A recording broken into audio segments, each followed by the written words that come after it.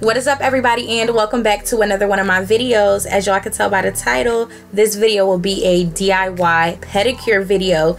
Yes, y'all, it has been at least a good 3 months since I had a good pedicure, and as you can tell, I still got my gel polish on, but it's okay because I'm going to be showing you how you can rejuvenate your feet and get your feet looking like it was done at the shop right at home. So if you're interested, then make sure you keep on watching this video and subscribe to my channel.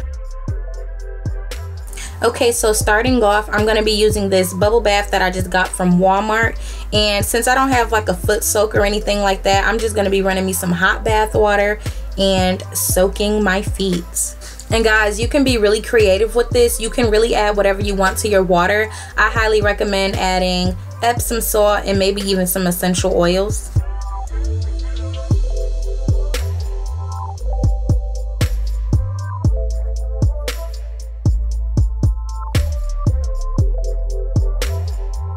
Now that I've let my feet soak for about 15 minutes, I'm just going to be going in with my hand file and really just going at this gel polish because it has been on there for quite some time and it was actually really hard to get off. So I'm just going to be really working this file, trying to get the rest of this loose polish off.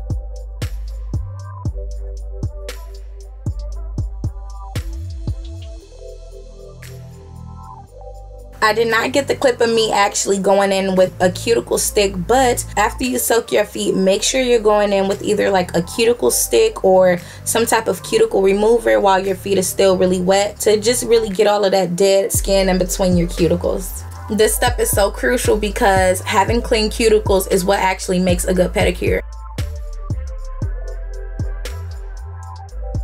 Moving on, I'm going to be going in with my toenail clipper, and I'm just making sure my nails are low because I don't want to be walking around here with no long toes, scratching myself or nobody else. So it doesn't have to be perfect, but I'm just making sure they're cut low enough and somewhat even.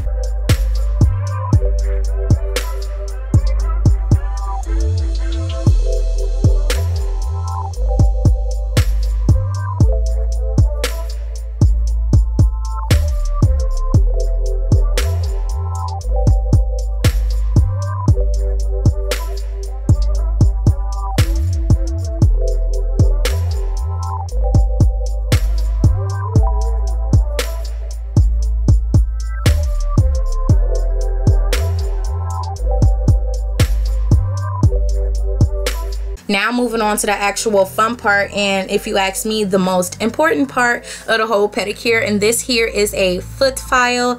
Y'all, this is so important when it comes to removing all of that dead skin from your foot and really getting those calluses on the back of your heel and even toes. If you don't do anything else, at least go in with this foot file so you can make sure you have nice and smooth feet.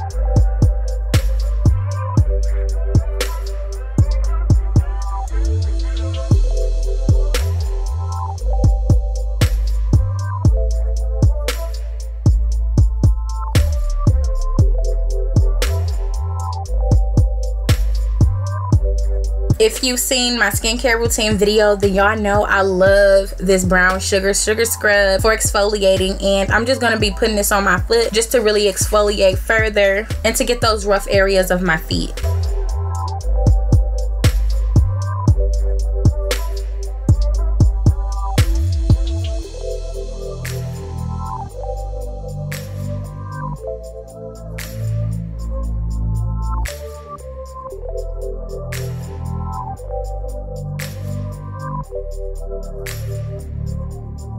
After all of that scrubbing and exfoliating, y'all, it is time to finally paint our toes.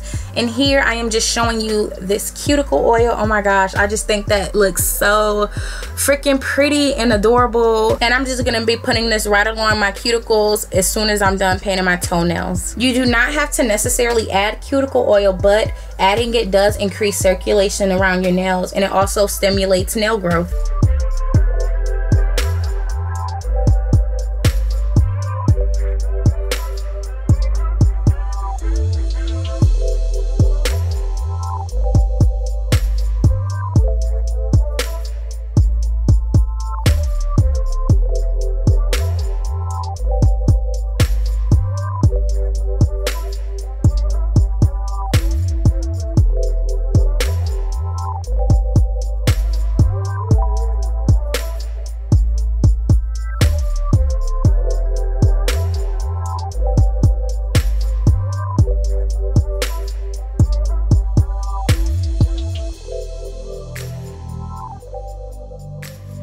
Here is the before of my feet. As you can see, my heels look real crusty, and you can just kind of see the calluses around my toes, and they look really rough, and that is a big no-no.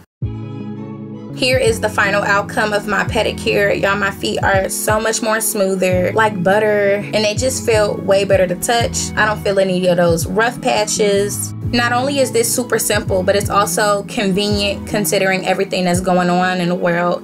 Not only that, but it's way more cheaper, y'all. Y'all can save y'all some money by doing it yourself. But yeah, you let me know what y'all think in the comments. Don't forget to give this video a big thumbs up, and also follow me on all of my social medias, and I'll see y'all in the next video.